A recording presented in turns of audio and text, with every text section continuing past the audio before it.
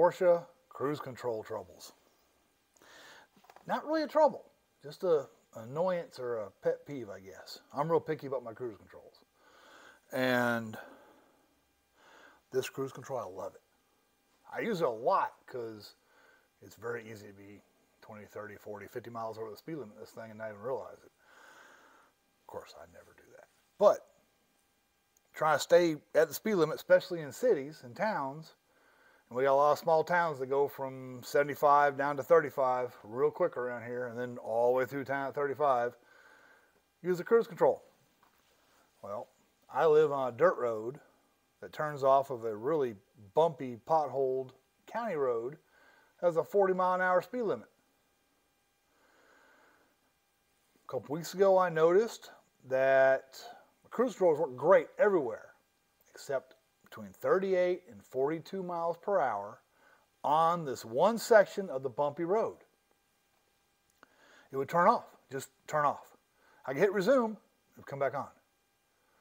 So researching, you have the switch on the column, on the multifunction switch, stalks, they have the stalk on the column. And most everything online said, check out your clutch and your brake switch. Well, this is the clutch switch. It's black and red. And all it does is tell the cruise control the clutch is pushed in. It turns the cruise control off. And it is a 996 part number. So this counts for the 996, 986. I know it works on the 987s, so it works on the 997s. I don't know about the 981s or 991s. But from, 97 to 12, this is the part. A 996, 613, 114, 02. That is the Porsche part number. This is the Porsche bag. I got this from Pelican Parts, $26.50. Red and black on the clutch. Brown and black is the exact same thing, but it's different color. This is a 996, 613, 113, 03. This is the brake pedal switch.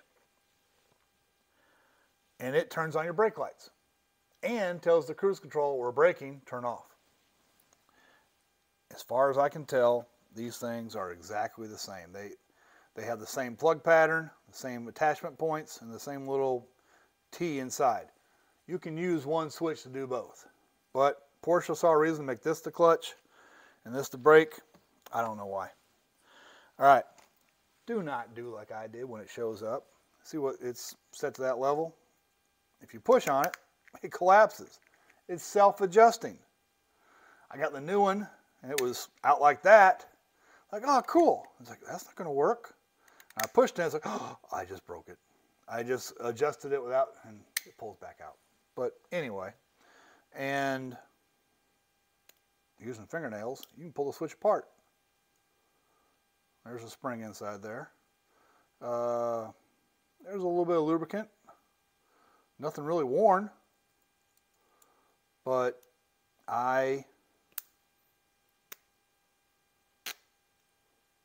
put it back together wrong. So it's not working now. Well, play with the one you take off the car, like this is. Not with the one you're going to put back, the new one you're going to put on the car.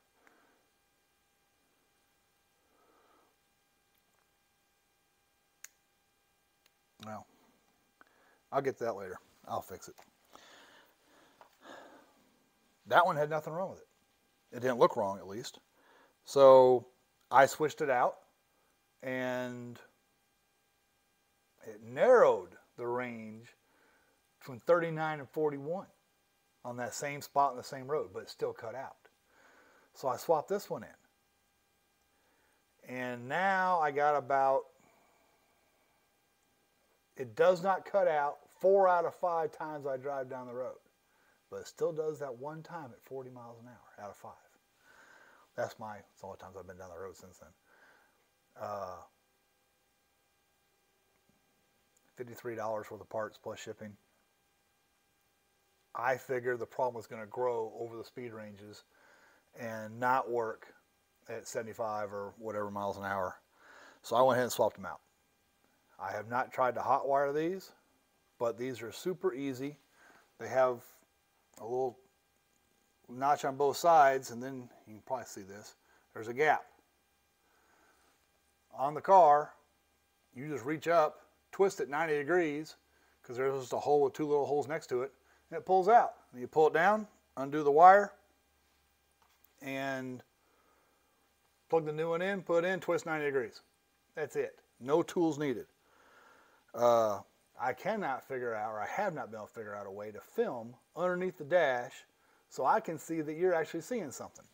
So I'm going to stop the video, put it on selfie mode. I know it makes everything look backwards. I apologize for that. And I'll show you what I do. But what I have learned to do is I got a headband LED light, is I will put this, if I'm working on the clutch, I'll drape this over the brake pedal. And it's right there shining on the clutch. If I work on the brake, I'll drape this over the clutch pedal. It works very well to illuminate down there. Again, no tools are needed.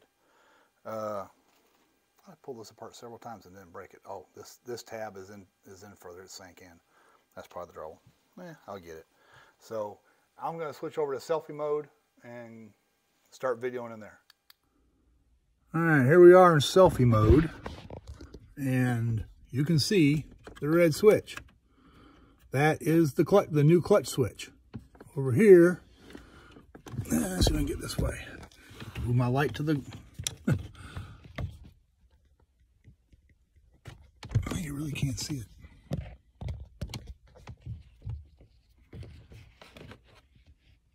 See, over here.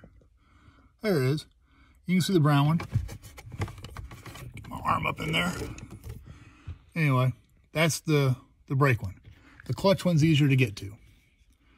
So all you gotta do, I'll put the phone back down, is reach up here, twist it. You can see me twisting it. You twist it, and it pops out. I'm not gonna do it because I already did. It's already switched. All right, it's out. That's the new one. And to put back in, you can go either way, it doesn't matter. You gotta push the pedal.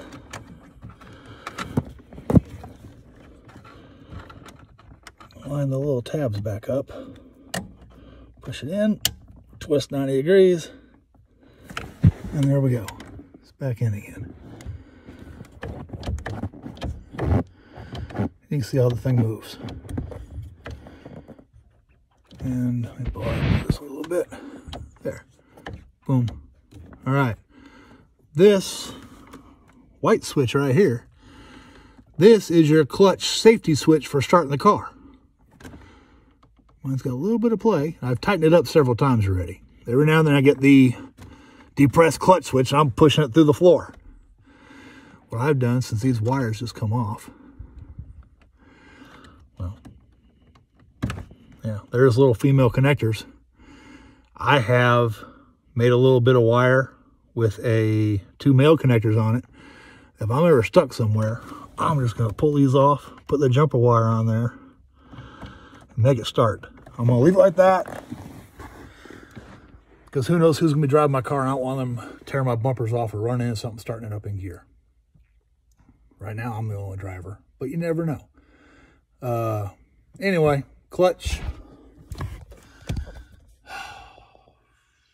cruise control, safety switch, replacement, both brake and clutch.